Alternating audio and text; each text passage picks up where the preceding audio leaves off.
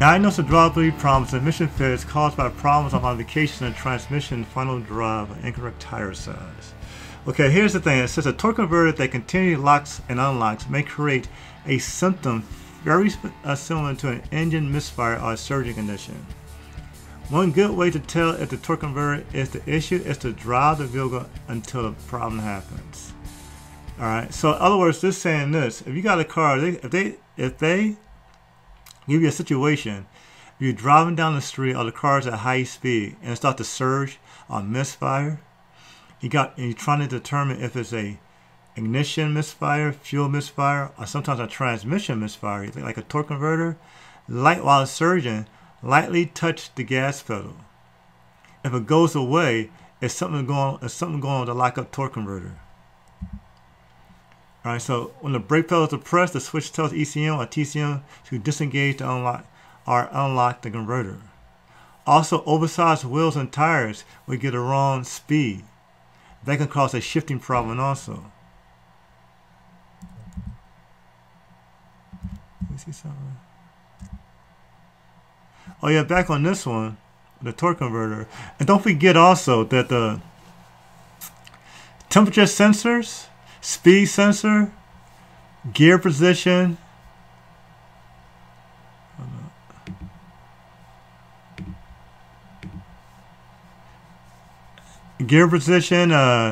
and automatic transmission, as well as input signals. So all these are input signals. If they off, the transmission's not going to act right. It may shift wrong. All right, it might stall and drive. So remember, an input signal is also cause the transmission to act erratic. Any of these sensors.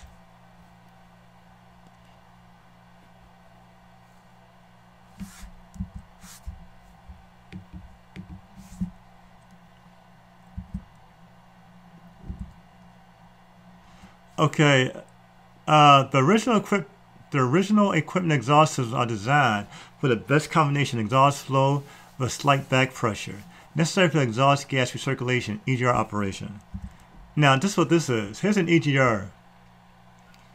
Okay. Now, this is just a back pressure type. Okay. The back pressure type, I can apply vacuum to this valve. Unlike a conventional EGR, you can apply vacuum to it, and this diaphragm here will lift up and the car will stall or stumble, which it's supposed to do. That indicates the valve works and the exhaust ports or intake ports are cleared. Yes. Okay. On this one right here, if I apply vacuum here, there's an internal bleed here. It's going to bleed off. This diaphragm will never lift up because we have no back pressure. Okay, that's why they're talking about the back pressure on your exhaust system. Some people ain't changed their muffler and install a clear flow muffler, and it affects the back pressure on the exhaust. That can affect the EGR, which affects NOx. So now, to get this EGR valve to work, we need back pressure.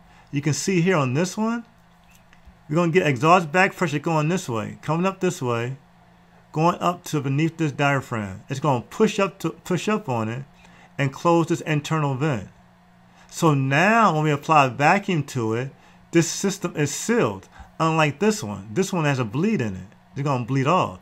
But since we got back pressure now, it's going to push this up, close that vent. Now when vacuum is applied here, the diaphragm now is going to lift, overcoming this spring. And actually lift the pintle up here and help reduce NOx. So here we got a vacuum, the diaphragm, back pressure, overcoming the spring for this to work. So under what conditions would you have that back pressure? Just driving down the street. Just driving. Yeah, that's driving down the freeway. 45 miles an hour, you build up back pressure in the exhaust. Right? Diameter to a larger pipe or relocating the mufflers and converters can upset the exhaust flow and back pressure requirements. That's what I was talking about earlier. Any change in the EGR operation caused by exhaust system modifications can lead to increased NOx. For example, like I said, somebody might put a clear flow muffler on the car, reducing the back pressure, and the EGR valve won't work. I have seen that in the shop at the school. Matter of fact, I didn't even catch it. One of the students caught it. Emissions and the engine pinging cause the EGR valve doesn't work. because EGR valve is a principal method is used to control detonation. Detonation causes knocks. So if the EGR valve doesn't work, you get a pinging noise. Get a pinging noise, the knock sensor kicks in. The knock sensor kicks in and retards the time you had no power. So think about what I just said. You can have a car, they can ask you a question. A car has no power for back pressure EGR valve system on it. They can give you a list of reasons what can cause that. They might say an improper muffler, a modified exhaust system. You think, how can a modified exhaust system cause a lack of power? Based off EGR valve not working, pinging, the knock sensor kicks in and retards the timing. You get that? Yeah. All right. So people won't pick that answer. Like, how can that cause it? Because it's a muffler or exhaust system. That's how. You have a back pressure to activate the EGR. Exactly. The temperatures in the combustion chamber would go up, would rise, and that would cause a detonation. Exactly. Remember, you got always think about when they ask you a question on the test. You always got to think about the root cause. Remember, it's a diagnostic test, so you got to think about the root cause of the problem on the ASE test. A plug catalytic converter or other restrictions in the exhaust system will increase exhaust back pressure, which can lead to several drivability complaints. One is a lack of power or a no start condition. Most noticeably, the vehicle will lose power and perform sluggishly. I can't get the word out. Low vacuum at 3,000 RPM.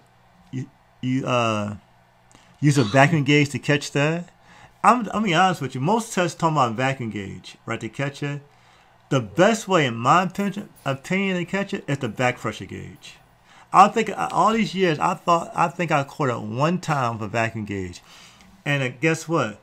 The code was for the air injection system because it was pushing exhaust back up into the air pump, right? And the code was for the air injection. The customer complained about a check engine light and no power. And the check engine light was air injection system. Now, obviously, think about this on the test.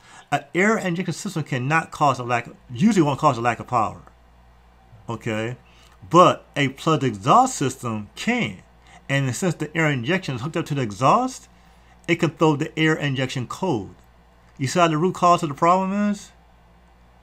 That's why I'm talking about the root cause.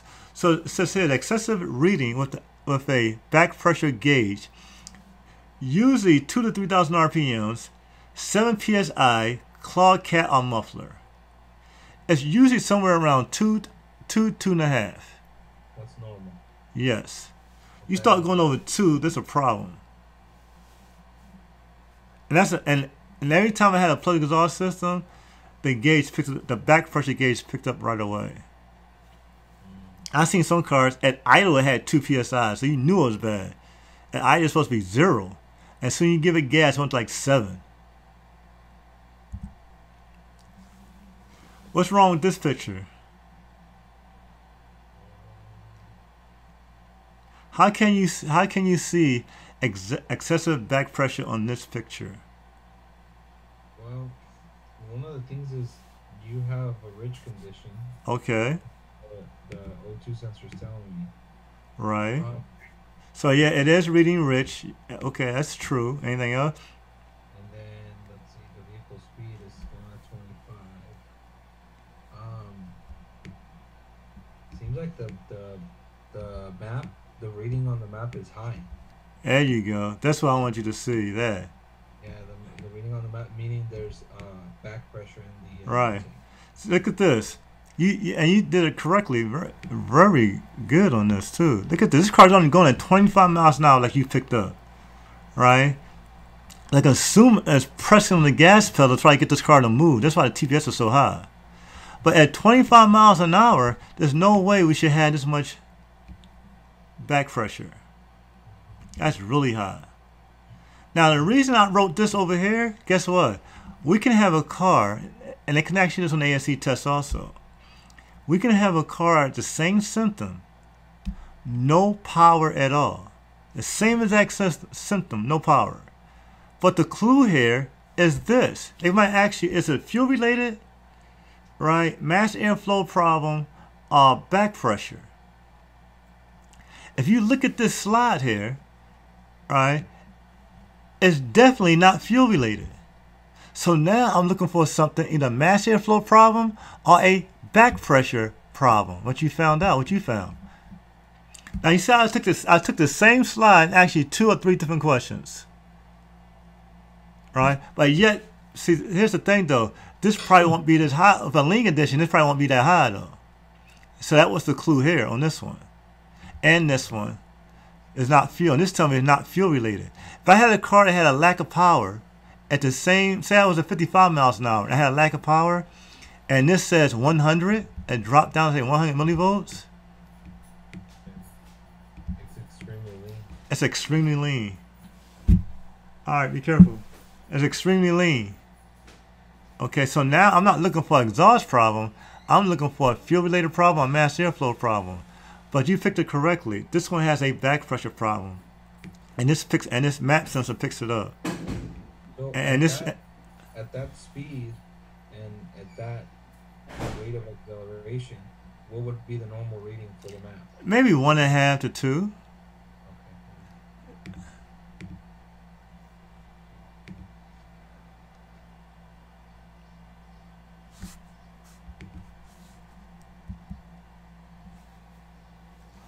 Now here's another one. An exhaust leak upstream from the O2 sensor may draw air into the into the exhaust stream and cause erroneous O2 sensor signals. Now, what do you think the signal would be in this situation? It would be lean. Lean. That's the signal they're talking about. This would give a false lean condition, and the computer will respond rich. Okay. Now here's the other thing also. Now when they say this, remember this.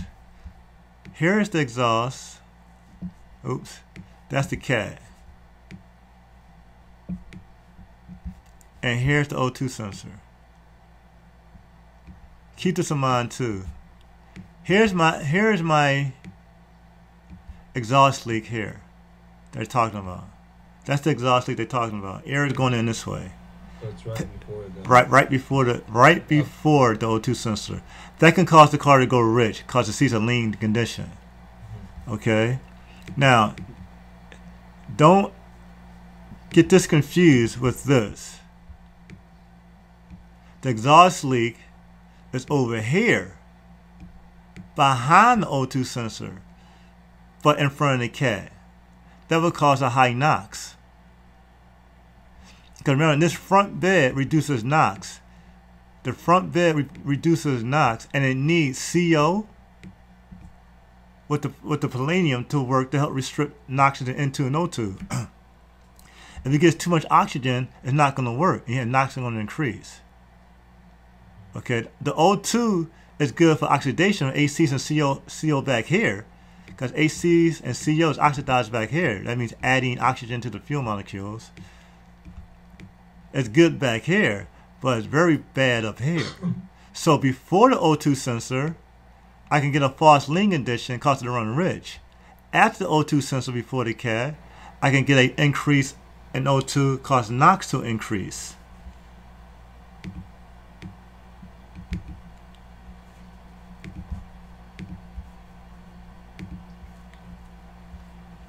This in turn can lead to incorrect air-fuel mixture controlled by the PCM and may cause the system to drop out of closed loop into an open loop operation.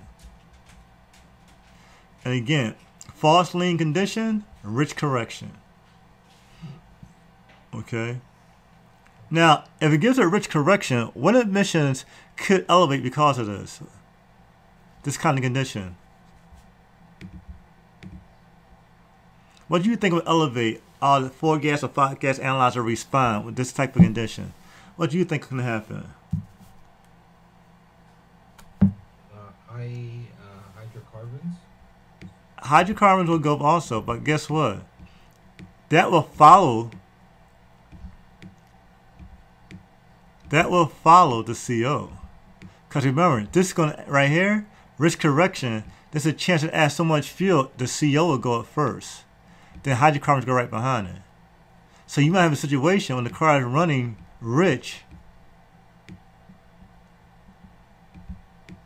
3.5%, something like this. I'm making up the numbers, and parts per million in the ACs because of a situation like so, like this condition. A false lean condition, O2 sensor told the computer is lean, so the computer is going to respond by adding fuel. And then remember, if it keeps seeing all that air, it never sees the rich condition. So they're going to keep adding and adding fuel until they try to get the O2 sensor to start switching again. But the O2 can't switch because it sees all this oxygen in front of it, causes exhaust leak.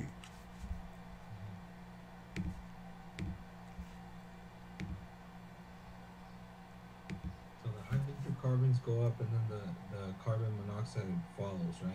No, reverse it. Carbon monoxide goes up on the rich condition, and hydrocarbons will follow it. Right, think about this. On a rich condition, you had too much fuel and not enough O2, so the car runs rich. When it runs rich, there's too much fuel in the combustion process. It's going to turn the spark plugs black. When they turn black, it starts to misfire. It doesn't burn all the hydrocarbons in the combustion chamber. They start to leave the combustion chamber, right, out the tailpipe, and they start to elevate. That's why we call it a follower gas in this situation. It's going to follow by going up right behind the CO because it's running rich. It's going to follow the CO.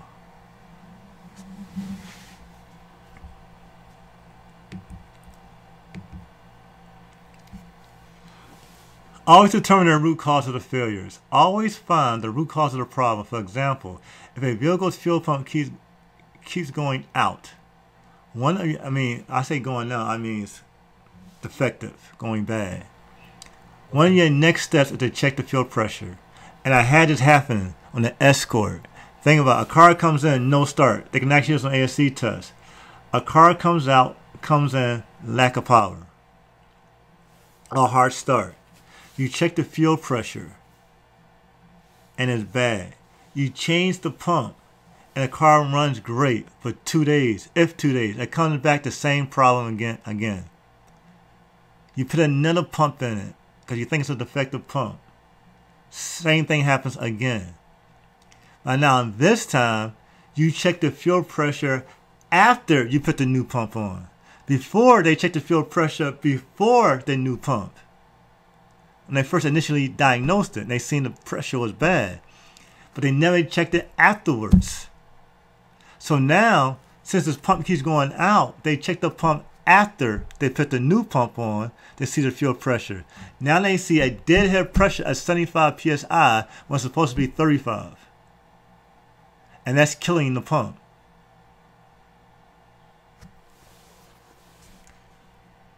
So, a fuel restriction, right? That's killing the pump? No, not restriction. It's too much pressure, too much deadhead pressure. Okay. It's called deadhead pressure. Think about this. A fuel pump can pit out. Right? Say it again? That would be a regulator? Yeah, fuel pressure regulator, yes. A fuel pressure regulator is supposed to bleed it off, and it doesn't. It stays closed. If it stays closed, you'll see the full potential of the pump.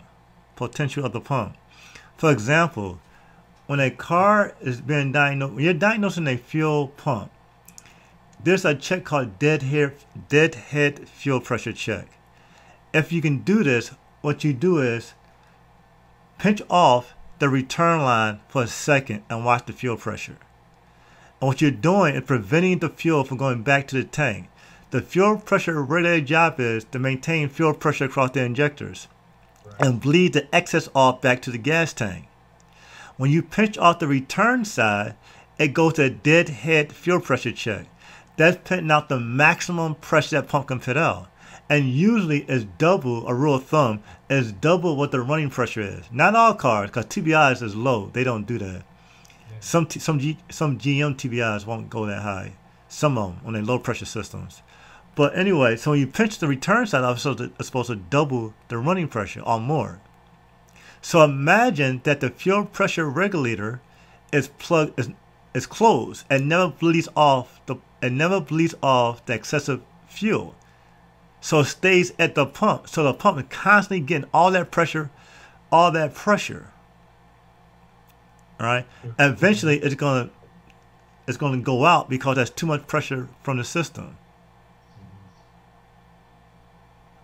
It's called deadhead fuel pressure, right? And a pump would like technically burn itself out. But you're right though. The fuel pressure regulator is supposed to bleed off that excessive pressure back to the gas tank. When it's stuck closed, it doesn't do it. All right. But in this case here, the root cause of the problem why the pump kept going out is because the fuel pressure was too high. And it kept killing the pump.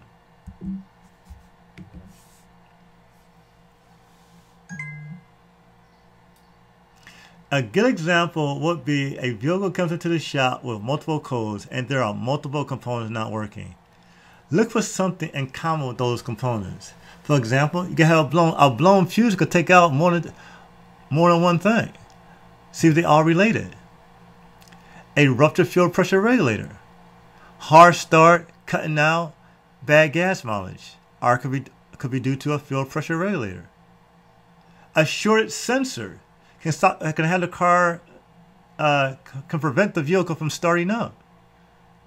Right? We're gonna look at on the ASE composite vehicle. We're gonna look at that. You can have a shorted sensor causing the car not to start up. A no start condition where there are no fireballs. Check for a shorted sensor that is affecting multiple components.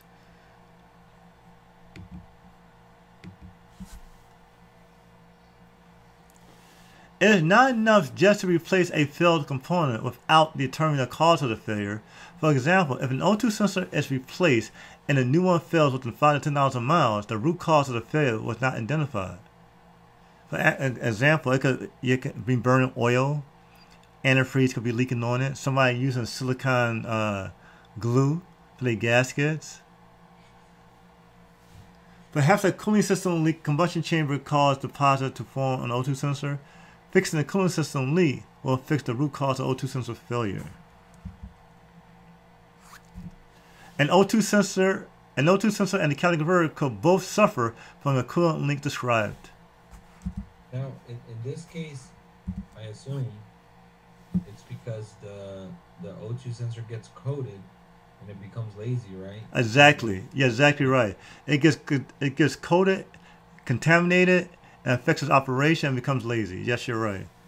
That's exactly right. Refer to the scan tool data that read incorrectly while the malfunction occurred.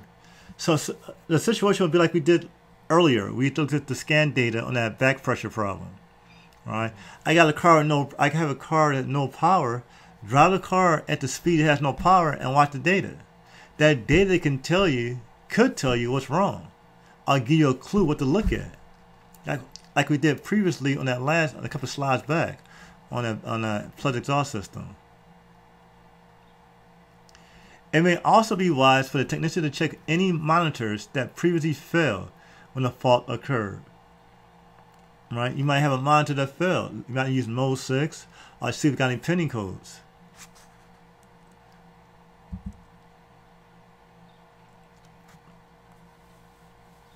Research normal operating systems of the vehicle, and technicians should be familiarized with the normal operation of the system. And basically all this is saying is you can't diagnose a system you don't know how the system works. So going into the ASE test, try to understand how each system works. Right? That will help greatly to figure out a question they may ask you. Understand how the systems work they are going to be talking about.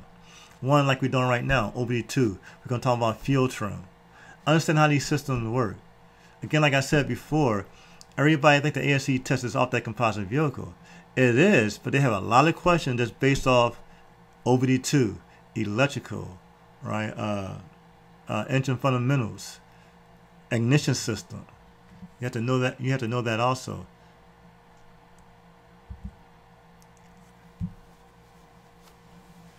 Apply this information to the customer's concern to determine if the malfunction exists with the concern.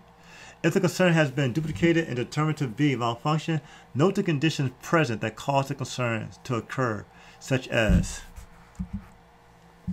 the amount of time the vehicle had been driven. Sometimes you gotta drive the car for a while before the problem happens. Sometimes it starts in the morning when it happens. Sometimes they can say it happened at low speed versus high speed.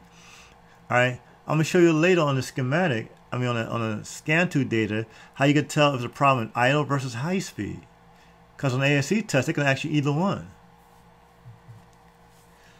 A good example would be on some Hondas, or not just Hondas, any car that sits in the sun and won't start.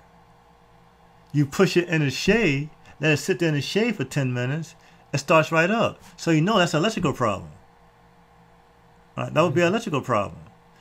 So clues like that on the test, like I always say, anytime I take the ASE test, I tell my class this. The clue is in the question, right? So you got to understand that question they're asking you. Like example, the car starts up inside a garage, but when it parks and sits in the sun, it won't start. To me, that sounds like an electrical issue. What could it possibly be? Say it again. What could it possibly be? Oh, we had that playing time. That's a relay. That's the power. That's Honda's relay. It overheats. Yeah, overheats, and the contacts off the circuit board break open. Right, it breaks open and loses the contact to the fuel pump or injectors. I think it's the Honda's PGM FI relay. I think it's called. I actually seen on GMs where a relay goes bad and heats up, and the fuel pump doesn't work. That's just heat, especially on a cheap relay. But this is just heat. This is just temperature related. Load. Does the fuel term indicate a problem under load? Does the fuel term show a problem only at idle or very little load? Okay, so that's a difference. High speed, I got a fuel term related problem. Low speed, I don't, or vice versa. All right. At low speed, I have a fuel term problem. At high speed, I don't. They are two different situations. Remember, if I'm at 55, 65 miles an hour, and my fuel term says I have all air, I know to look for something relating at 55 miles an hour because my fuel delivery is not right. But yet, if I turn it around, the problem is at idle, but now at cruise, right? I got a command for more air for more fuel. I got a command. How do I say that? I have a command for more fuel at idle, but not at cruise. That's like a vacuum leak.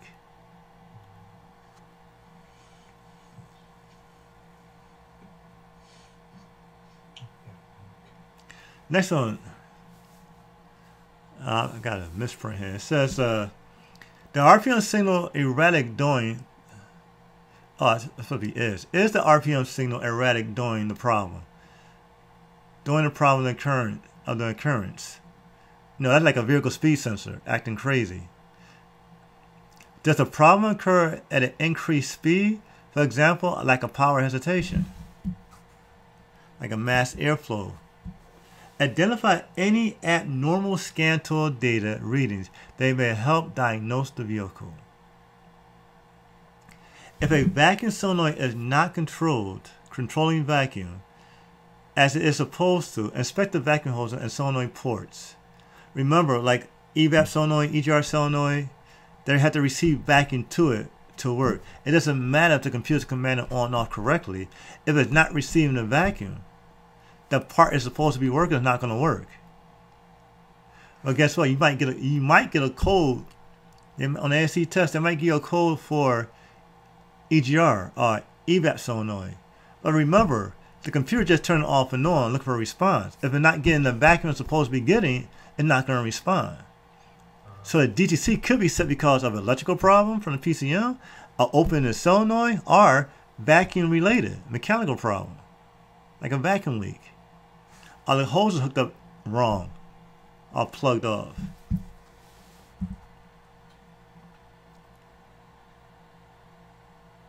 Yeah, so if the vacuum solenoid is not controlling the vacuum as it's supposed to, inspect the vacuum hoses and solenoid ports to see if they have been tampered with and unintentionally plugged. That's what I said earlier. Now here's another. A cooling sensor may be disconnected or may have a resistor added to it. It's give more performance. This will actually increase the fuel for better performance. Make the car run slightly richer. So it said this kind of tampering may be misguided to improve drivability, but it will harm fuel economy and emissions. Similarly, inspect the throttle position sensor for obvious misadjustments or modifications. This type of tampering is usually used to fix a rough idle condition. Now here's the thing on this one. This TVS adjustment. On this, remember, sometimes they try. A car has a rough idle. Somebody might try to turn the TVS to try to smooth the car out. If they go up or down, above or below specifications, either way can cause the vehicle to run rich or lean. For example, let's say it's supposed to be 0.5 volts at idle, and somebody adjusts it to 0.1. That car now is going to get a lean input signal, a low TVS signal, to take away fuel. So this can force the car to run lean. And same thing if it goes higher than normal. It's supposed to be at 0.5 and I got 1.5. It's going to get a car. This going to get the piece is going to get a vehicle more fuel. In this case, it might even surge. In both cases, it might cause a surge or hesitation because it's either above or below specifications. And remember the PCM sees that, is it going to add fuel or subtract fuel? Remember, the PCM only sees input signals. The only way the PCM knows what's going on in the physical world is by sensor input. So if that input is wrong, you're going to give a wrong command to an actuator.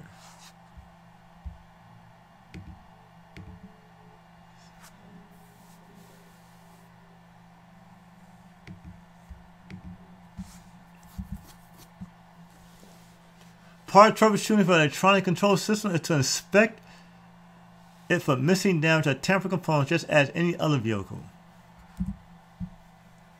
I already said this already. Ensure the vacuum lines are correctly connected and free of damage. That could be from heat also. Also be sure that the wiring harnesses are properly connected and free of damage. Now here's the other part. Corrosion. Now, I know the ASE test on the ignition side of the test, corrosion can cause the car to misfire. Alright. Now what I mean by that is that if a car, say the ignition coil, had corrosion on the terminal, like Ohm's law says, increase resistance, decrease amperage. Okay, so now if I got corrosion on the terminals of the coil, that means that coil doesn't charge all the way up. If the coil doesn't charge all the way up, I should say the coil doesn't saturate. That's what I mean by charge. If the ignition coil does not saturate like it's supposed to, under a load that requires voltage that's built into that coil or the ignition system won't be there. So the complaint or the question for the ASE test might be, under a load the car has a misfire. At idle, it's fine. What can cause this? Tech A says this, Tech B says that. Corrosion on an ignition coil connector can cause that because it never fully saturates. So under a load that required voltage is supposed to be there, won't not be there, and that's when the car starts to misfire under a load.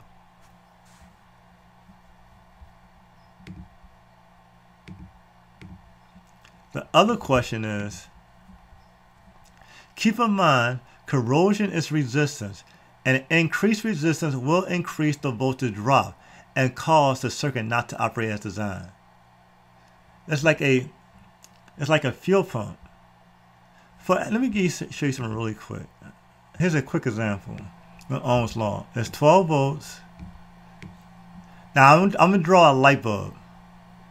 Okay, but that light bulb's a load. It could be anything. Now, it's 12 volts, 4 ohms on this circuit. Right? According to Ohm's law, there's 3 amps in this circuit. Okay? There's actually 3 amps on this circuit. Now, if I do a voltage drop across this light, according to Ohm's law, 3 amps, 4 ohms, it's a 12 volt drop, which in this circuit is supposed to be a 12 volt drop because that's the only load in the circuit. Okay, now,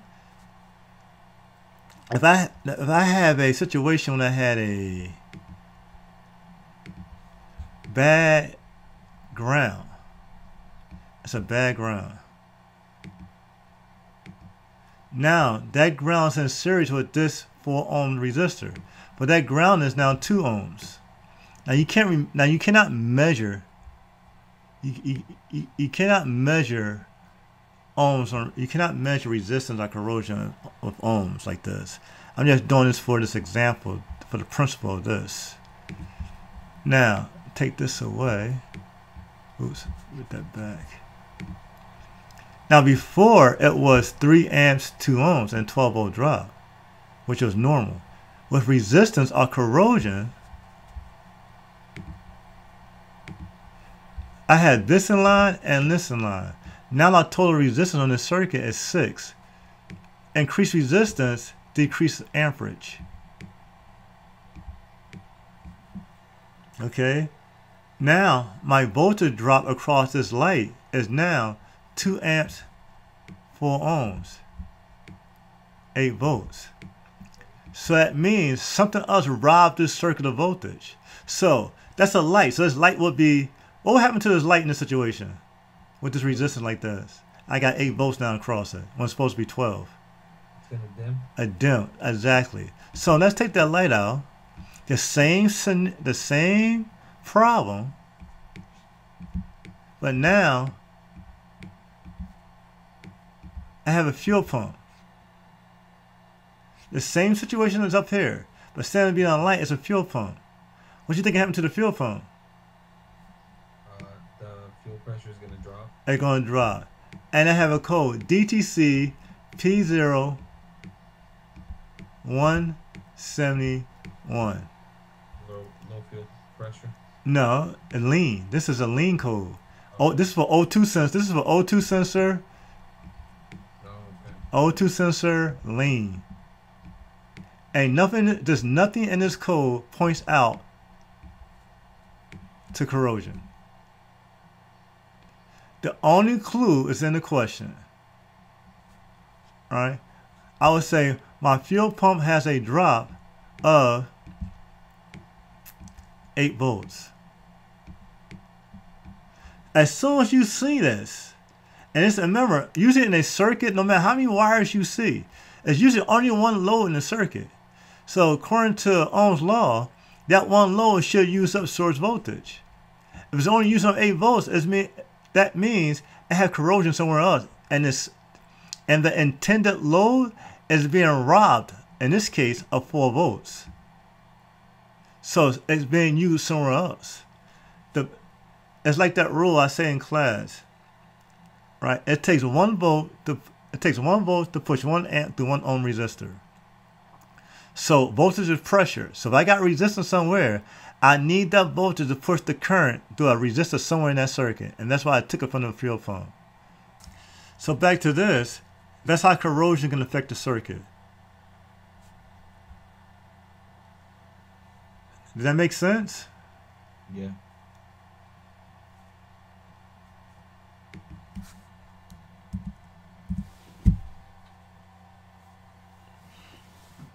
It says here, if the component located in manual in a wiring diagram can be essential to determine if a part is missing. If a vacuum solenoid is not controlling vacuum as it was designed to do, you would need to inspect the vacuum lines and the solenoid ports to see if they tamper or intentionally tampered or plugged, like we said before. Another example would be an engine coolant temperature sensor that is or has a resistor added to it. I just did this. I went backwards, didn't I? I almost went backwards.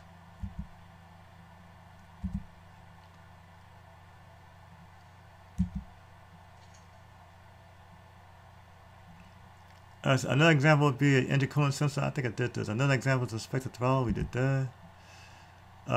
What's this one? Locate the relevant service information. Okay, it says talk to the customer and see if there's any recent work performed on a vehicle or aftermarket electronic accessories have been installed. An example would be an aftermarket radio. Install the aftermarket radio into a vehicle. You hook your scan tool up. Your scan tool goes black and won't communicate. Because the aftermarket component, the way they hooked it up, the ground circuit is affecting the electronics on the car, cause the scan tool either go black or will not operate or will not communicate.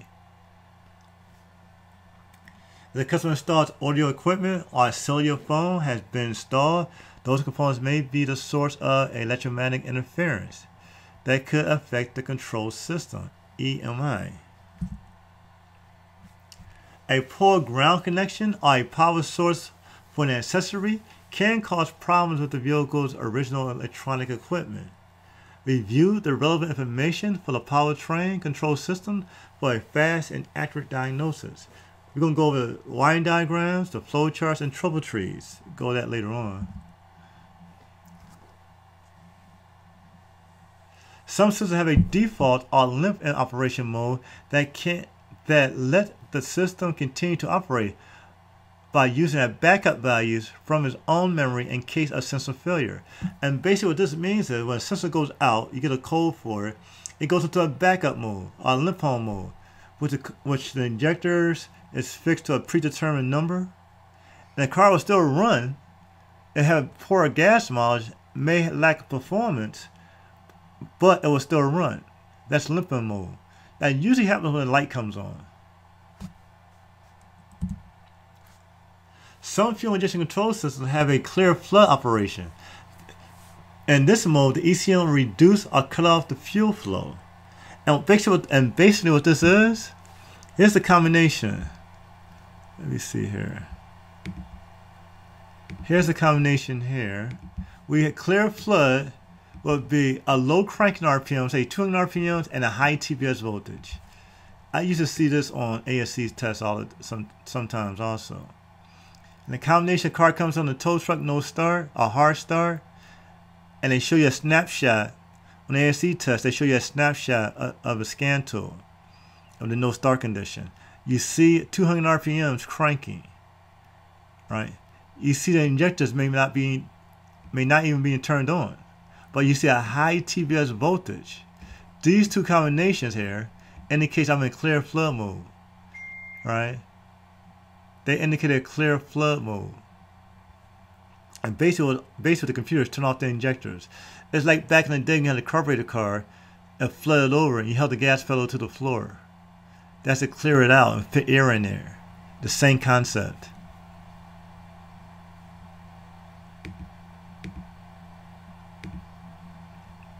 Adaptive memory features vary from one system to another. This feature is the ability of the ECM to learn the operation of a particular vehicle and to compensate for age and engine wear. And basically what this is, adaptive memory, is what the long-term fuel term does to adapt for short-term fuel term. We get into that later on to maintain a balanced air-fuel mixture. That's one of the things adaptive memory can do.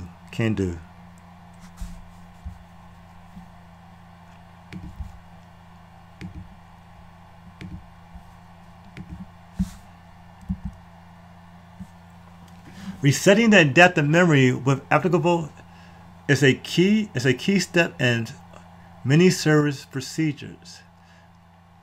But note this also, some vehicles may experience reliability issues for a short amount of time until the piece of memory learns. The car may stall out, it may hesitate, it may have a hard idle.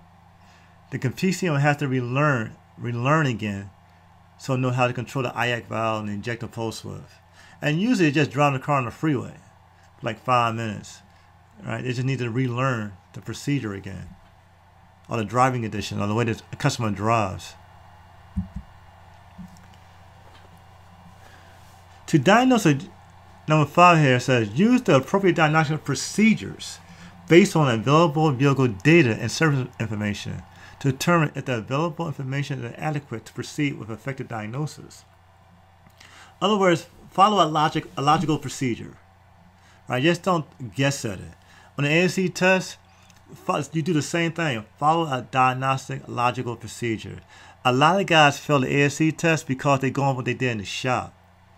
And that will guarantee you get you to fail on the ASE test because they wing it. On the ASE test, they want to know, do you have a diagnostic, do you have the ability to follow a diagnostic procedure, like a flow chart or a sequence of events, understand the root cause. Assessing reliable repair service information is essential in any diagnosis, including the parameters and criteria to set a DTC. Also, do not overlook reviewing any TSBs that could be related to the problem. For example, a car comes into the shop, P0420 code, catalytic converter, or P0430 for the catalytic converter. The customer changed the catalytic converter. A shop changed the catalytic converter and the O2 sensor, and the code still keeps coming back. Right? They sitting there beating their head on trying to figure out why this code for the catalytic converters keep resetting. But nobody never checked the TSBs. On the TSB it says reflash the computer to take care of codes P0420 or P0430. But nobody never checked it. So part of the procedure of diagnosing is talk to the customer, also look up TSBs. Technical service bulletins. Determine the current version of the computerized powertrain control system software and any updates or reprogramming. Like I just said, some computers need to be reprogrammed to fix the problem. Performing software updates is generally performed key on engine on. As the battery voltage is critical during reprogramming, be sure that all accessories and especially daytime running lights are off to prevent unnecessary drain on the battery, and also prevent voltage spikes. If you're sitting there reprogramming a computer, you don't want no voltage spikes. You want a battery charger on the car, a battery maintainer on the car. All right, don't open up doors, turn radios on because you get a voltage spike that can damage the PCM.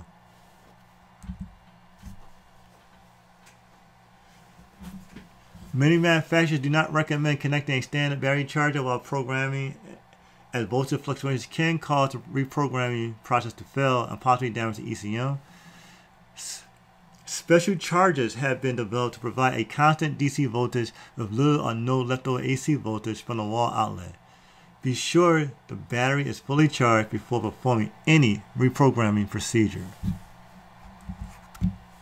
If a full battery and charging system test may be necessary to ensure that the battery voltage will remain at least 12 volts during the programming process. Yeah, you don't want the battery to go dead.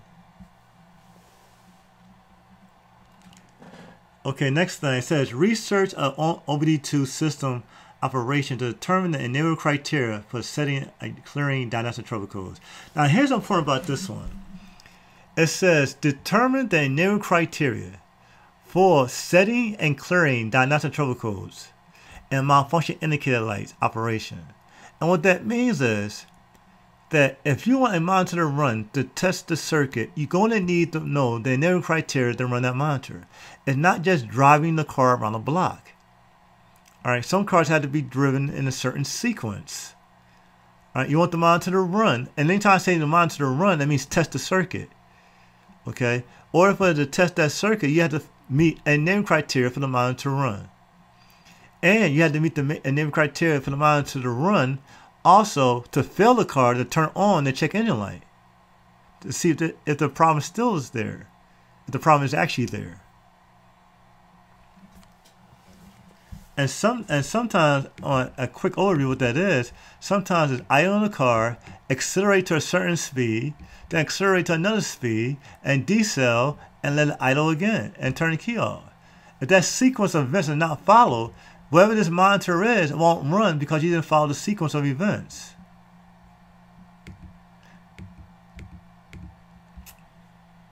And that's why you get they might ask you a question on the ASE test saying, that a car constantly comes in the back with the check engine light, but every time you drive the car, every time the technician drives the car, the light never returns. The technician who's driving the car may not be running the engineering criteria to run the monitors to test the circuit. So he never does that, it will never run, the light will not come on until the customer drives it. When a fault has occurred that causes emission levels to increase 1.5 times the federal limit, a DTC will set and the mill will illuminate. That's why the light comes on. Only time that light comes on is for the emission-related failure. That's it. That light does not come on for anything else. It only comes on for emissions-related failure. Certain conditions, such as a catalyst damaging fault, a severe misfire, for example, may cause the mill to flash.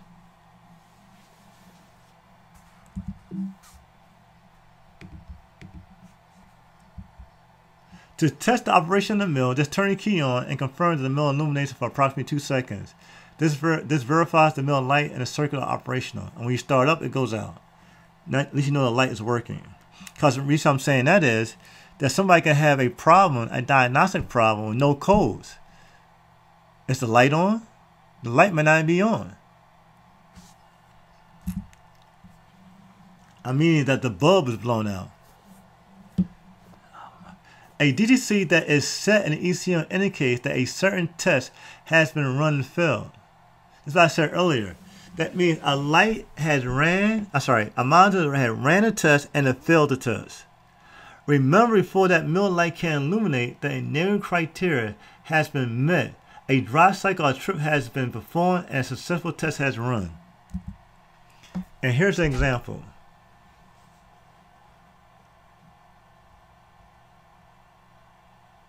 The catalytic converter monitor may require a specific driving condition before it will run. This usually includes completing the oxygen sensor monitor first, followed by driving at high speeds of 55 to 65 miles per hour for at least 10 to 15 minutes under light load and no conflicts with other monitors. For example, EGR, O2 sensor, EVAD. If there's a code relating to any of those monitors, or if those monitors are running at the same time, it may suspend the monitor from running, or sometimes even stop it from running. If, like example, the O2 sensor monitor is not working, failed. And no fault occurs that could affect the accuracy of the test. Example 1 on the right, it says, where's my pen at? It says here, here's example 1. The catalytic converter monitor will not run until the oxygen sensor monitor has run and completed successfully with no faults found. I think we said this earlier. Now, basically what this means is, do you understand what this means? This one paragraph right here? Yeah, it means that the system has to go into closed loop, right? Well, yeah, it has to go in closed loop. That's correct. But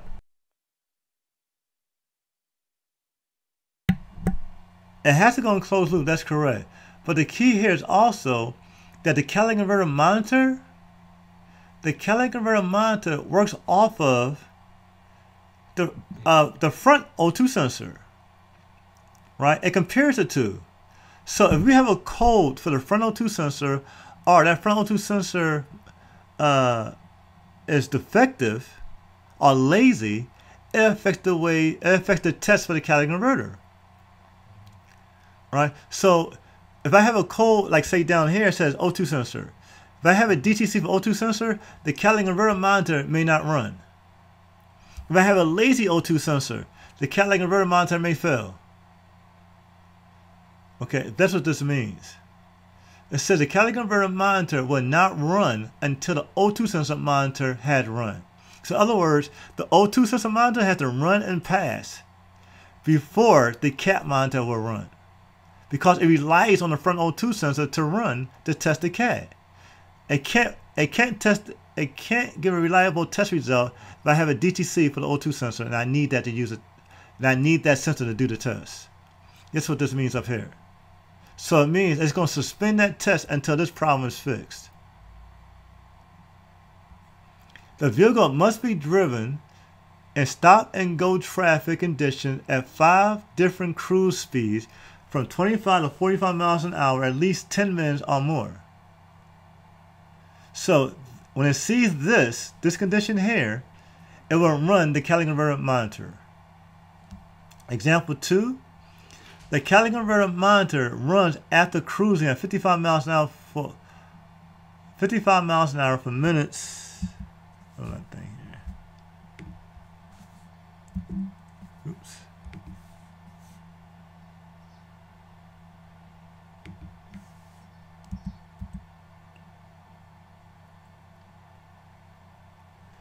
I should be 10 minutes. A catalytic converter monitor on some cars runs.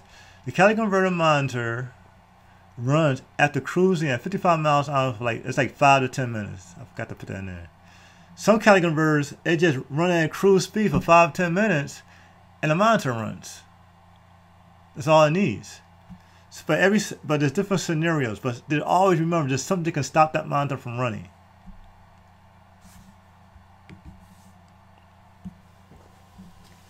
Diagnostic chart should be information about to show you information about the DTC, such as conditions necessary to run the test, the narrow criteria. Right, again, we just went over it. The narrow criteria, what conditions causes the DTCs to set. Now this is really good. When you find a chart that tells you this, or even on the ASE test, they give you what conditions that can cause a DTC to set, and the conditions necessary for the test to pass or clear the DTC.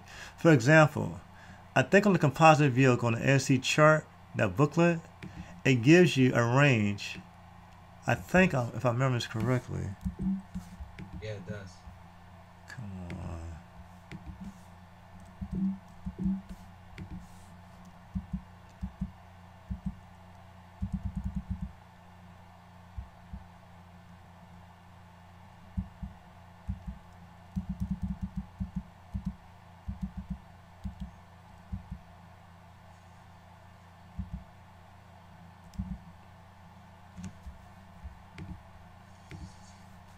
So here's an example. Let's say for the coolant sensor, this is the operating range. This is what this means. From here to here.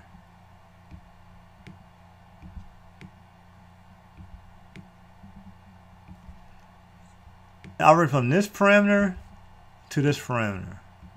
That was the computer wanted to see. That's what range. That's the range. If something happens in here, right, it may not set a code because it's in the operating range. Or it may glitch for a second and go back within the range, within the parameter, and not set a code. But it's looking for anything below this. Let's say it says it reads Voltage low. Yeah, 0.1 volts. It set a code. Anything below this or above 4.5, says it reads 4.9 or 5. It will set a code. Anything above 4.5 or 0.5 or below 0.5, a code DTC will set. Cause this is the operating range here and here. It's looking for a code. It's looking to set a code below 0.5 or above 4.5. It's just a rough example. But in the middle of this, but in this operating range, it may not set a code. Or if it glitches,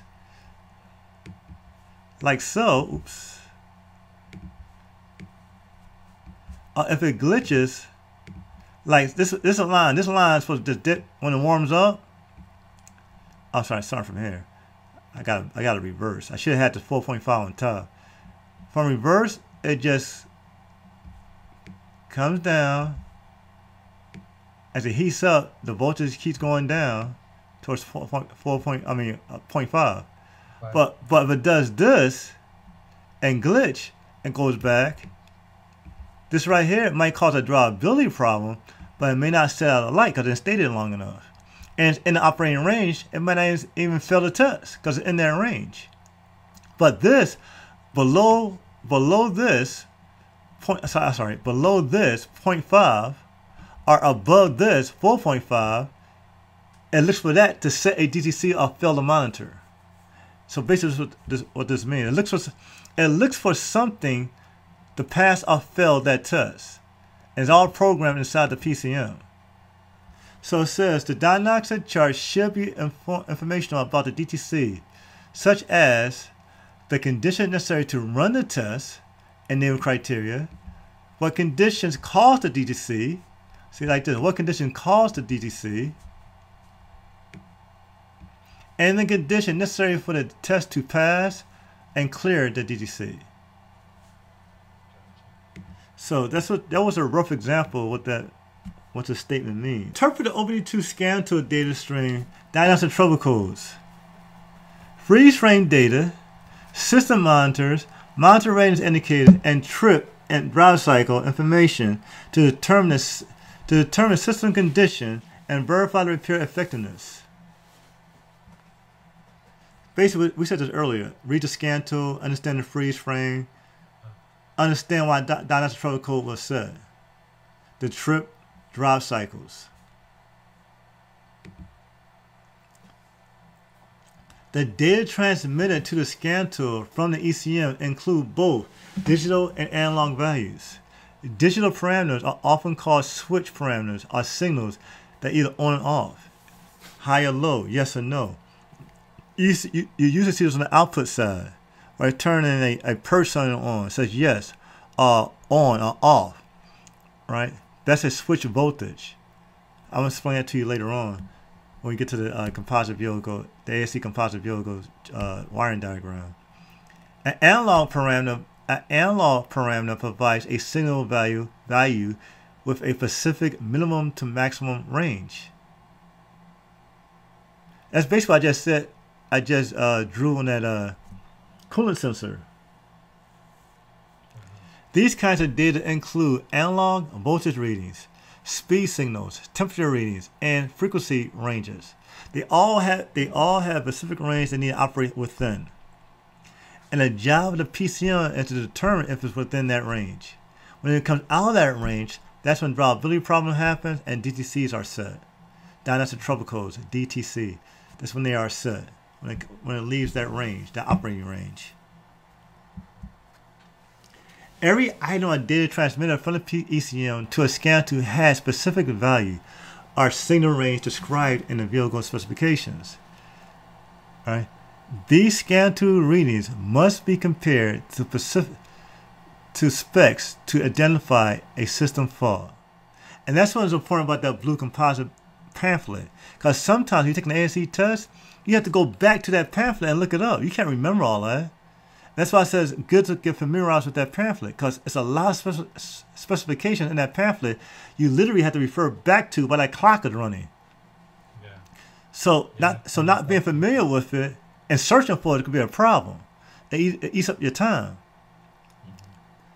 Scan tool readings that identify an open or shorted circuit are among the easiest to recognize. See, that's easy. If I got a sensor above 4.5 volts, to say 5 volts, I probably got an open circuit. If I got a sensor that says 0 volts, I probably got a shorted circuit. And you get a code for either or. That's simple. That's easy. The problem is, if I'm in between the parameters, like I showed you earlier, and it glitches, and the glitch don't stay there long enough for the PCM to pick it up, but yet you still have a drivability problem. How can you catch that? A lab scope or scan data, right? You record the data.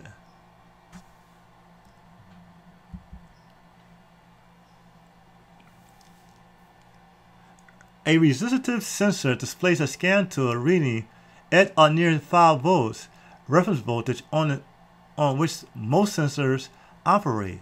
The sensor circuit to the ECM is open. You understand that? If the resistant sensor displays 5 volts on your scan tool, it means it's an open circuit. If the scan tool voltage are if a scan tool voltage for such a sensor is at near 0 volts, you got a grounded circuit. So it'd be like the first one, it's not grounding, right? So that's why you have the 5 volts present. Now, when you said not grounded, what do you mean by that?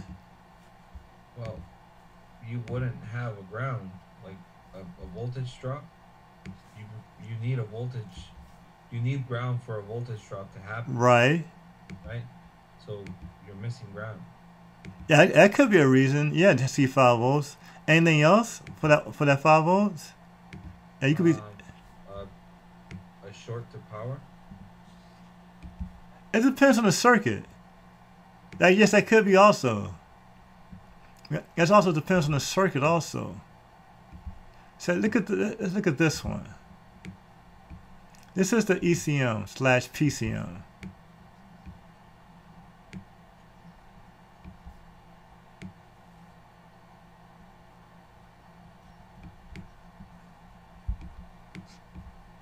Now this sensor, so it's a coolant sensor, it puts out 5 volts. And it looks for a voltage drop on the other side of this fixed resistor. On this side of this resistor, it's looking for a voltage drop. Let's say this is the ECT right here. It's looking for a voltage drop here. Has this thing heats up from a cold start. And it's watching inside the computer something called an internal comparator or voltmeter. It's watching the voltage drop on this line, the ground. Right? It's sending 5 volts out. So if this sensor I should do it like this. I'm gonna lose everything. If this sensor had an open in it, and I should have drew it like this.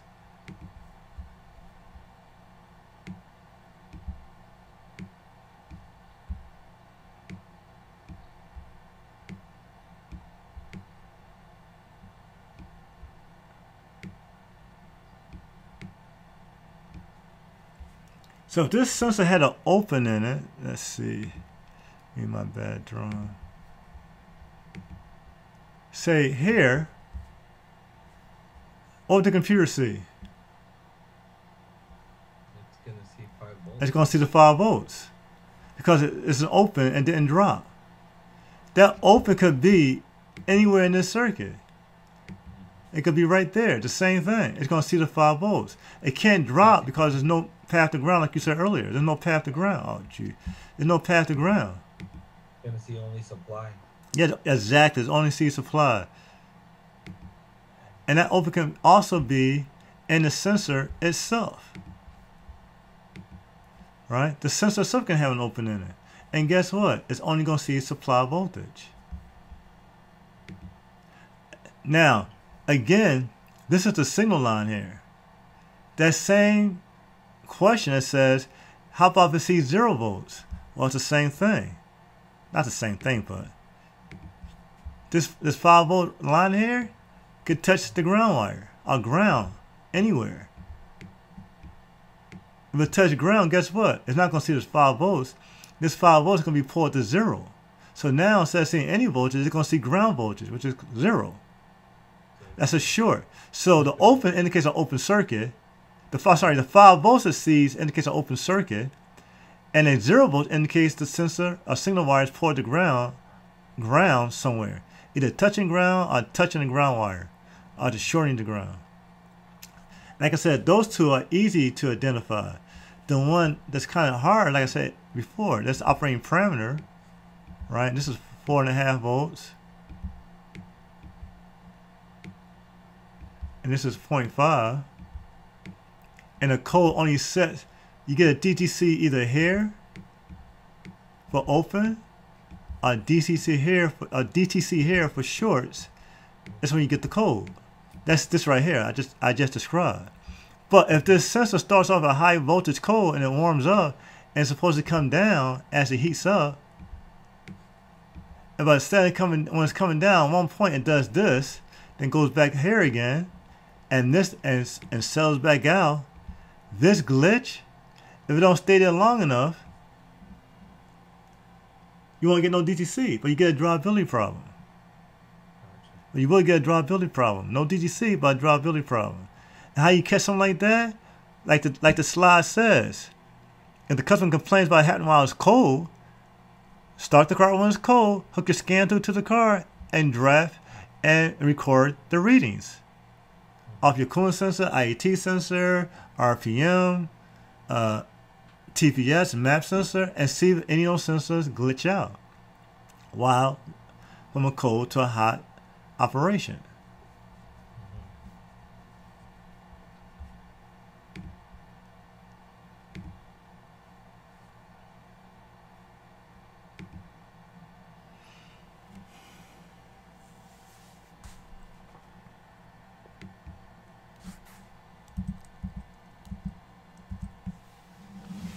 Scan total readings of the ECM input and output signals reflect values as processed by the ECM. Remember, the output is what the ECM is attempted to do based on the input signal. Remember that. You got input, processing, output. An output signal is the hands of the computer. It's doing what the PCM says to do based off of an input signal into the PCM. So if I have a bad input to the PCM, my actuators, which is the output side of the PCM, is going to do what the PCM says to do. If it says it can give it more fuel, it's going to give it more fuel. If it says to lower the idle, it's going to say lower the idle. It's going to say raise the idle, it's going to say raise the idle. If it does it at the wrong time based off an input, it's going to do it. And it's your job on the ASE test to figure out why. What input is causing this? Here's a very common example.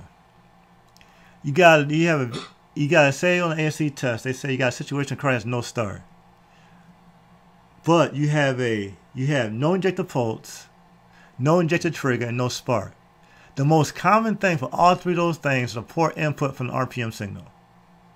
You have no RPM from the crank signal, your car is not going to have none of those things. Those three things I just named are outputs. The RPM is an input. That's the most common thing.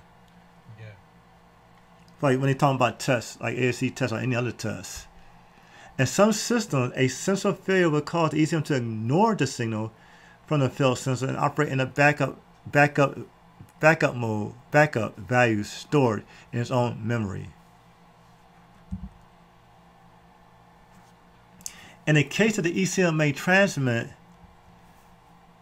the backup values to the scan tool in place of the failed sensor signal, and any particular scan tool data reading does not make sense in relationship to a particular problem or symptom, the system or component should be tested directly with a voltmeter, ohm meter, oscilloscope, frequency counter, or other test equipment. This is what I mentioned earlier. Here's an example. A car has a charging voltage on the scan to 22 volts, but the battery says 13 volts. Obviously, huh? Say it again. Are you sharing something on your screen? Yeah, you don't see me? Says the scan on the scan tool says 22 volts, right? But charging voltage, right? But on the on your scan tool, I'm sorry, you go to the battery and check it. It says 13.5. What's it supposed to be? So obviously that's a problem within the PCM, a ground circuit to the PCM causing this. So this is what it says, go directly to the part. I see 22 volts on the scan tool, I'm going to the battery. If I see 9 volts on the TPS sensor, on the signal wire, I'm going to the TPS signal wire to check it. They should be pretty close to each other. Maybe a tenth off, but they should be pretty close to each other. There should be no way 13 volts at the battery and 22 volts on the scan tool. Or the TPS signal says 9 volts on the scan tool, and it says 1 volt at the sensor on the car. That means that PCM has an issue or has a grounding issue at the PCM. That's why it says verify with the components. And remember, a scan tool also is like a visual representation of what the computer is seeing coming into it and going out from it. You can see it through the scan tool. It's just your eyes into what the computer sees. But a voltmeter, an ohm meter, or an oscilloscope is the tool you need to go check the part. Now, don't get me wrong, sometimes you can use a scan tool also helping your diagnostics. But to confirm the part is not working, you need to go to the failed sensor. Right? Because now it's not being processed, you at the sensor itself.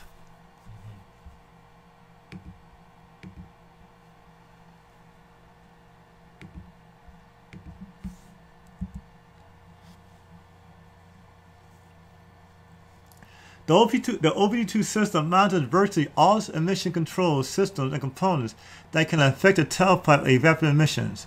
Again, emission related, 1.5 times higher if the light comes on. If the system component exceeds the emission threshold, the fails to operate with a manufacturer's specification, a DTC will be stored and the mill light will be illuminated. Within now here's the point here, remember this, within two driving cycles. Meaning, if it fails one time, you get a pinning code, no light, and no freeze frame. It's just in memory.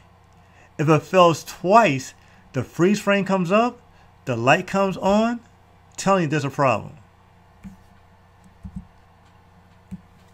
An OB2 system monitors for malfunction either continuously, regardless of the driving mode, or non-continuously once per drive cycle during the specific drive modes.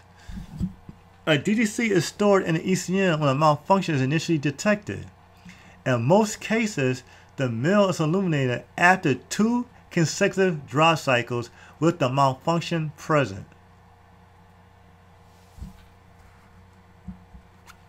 Once the mills are illuminated, 3 consecutive drive cycles without a malfunction detector are required to distinguish the mill. The DTC is erased after 40 warm cycles once the mill is extinguished. That means that if the light came on, and you fix the problem, you drive the car or perform 3 good trips or drive cycles, the light will go out, but will still be in memory. And this is what I do at the schools also. Some shops also do this. The car comes in, the light's on, you fix the problem, and don't turn the light out. Let the computer turn the light out. If it's fixed, the light will go out in 3 consecutive trips when it doesn't see a problem. But guess what? It's still in memory. This is good for a failed smog too. The way you can smog it after this also. If you clear with the scan tool, you have a hard time smogging it. You got to reset the monitors. But anyway, it's still in memory. It's going to take, like it says here, 40 warm cycles to erase it from memory. Distinguish from memory. So even if the light goes out, it's still in memory for 40 consecutive warm cycles. Examples of standard diagnostic information are freeze frame. Hold on one second, my daughter just texted me. Examples of standard diagnostic information are freeze frame, data, inspection, maintenance, readiness indicators. Let me say that again. Here's examples of a standard diagnostic information are freeze frame, data, and inspection, maintenance, readiness indicators. This is for small. When they check to see if the maintenance indicator is set to pass a small check. Keep in mind, if the monitor has not run, the circuit may not have been tested. Okay, so the monitor is sub. It doesn't say set, ready, or done.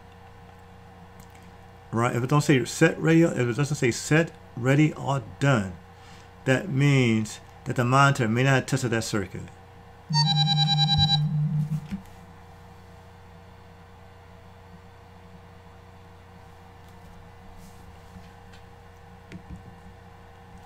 Freeze frame data consists of parameters such as engine RPM and load, state of fuel control, spark, and warming status. This information is stored in the ECM at the point of the malfunction is initially detected. However, previously stored conditions will be replaced if the fuel or misfire fault is detected. And that's basically saying here, that if you have a code for EGR, and while you're driving, say like 2 or 3 days later, car gets a misfire. That misfire monitor and freeze frame goes in priority than the EGR. You probably see the freeze frame for that and not the EGR. That's what this statement means.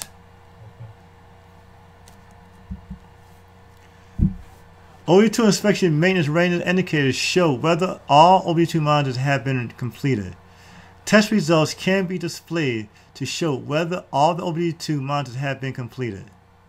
The readiness indicator does not indicate if the monitor has passed the test. It just indicates the monitor ran a test. So in the readiness test, all it's going to show you that it ran a test. When it says complete, ready, or done, it don't tell you it passed the test. Checking to see if the monitor passed after a repair is a great way to verify a repair fix in the vehicle. So basically, if I got a problem with the EGR valve and it comes in, you fix it. You clear the codes. You run a drive cycle or trip until that monitor runs for the EGR. The monitor runs. When the monitor runs, you know it's been tested. You can confirm the fix by going back to the EGR, go into the EGR monitor, mode 6, or going into pending codes to see if there's a pending code for EGR. Right? If there's no pending code for the EGR, or if mode 6 is clear, that means that's a successful fix. You fixed the car successfully. So using the monitor to pass to confirm a repair is a good way. It could be part of your diagnostics also. It says to check to see if the monitor passed after repair is a great way to verify that the repair fixed the vehicle. It's basically running the monitor till the monitor says complete. Then go back and check my pending code on mode 6 to see if there's any pending codes or how well did it pass the test in mode 6. That's what that means. Alright, we're going to stop right here.